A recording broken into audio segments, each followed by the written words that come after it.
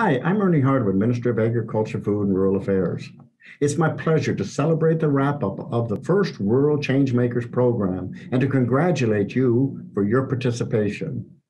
You've taken this opportunity to make positive change in your communities, change that proves rural communities are great places to live and prosper. My ministry's goal in supporting this program is to give you the confidence to act and to give you the tools to go out and better your communities.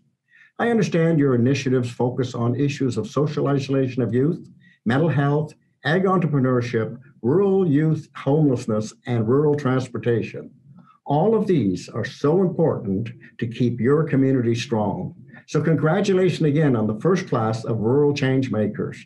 Be brave, do good things, and drive innovation with your creativity and passion.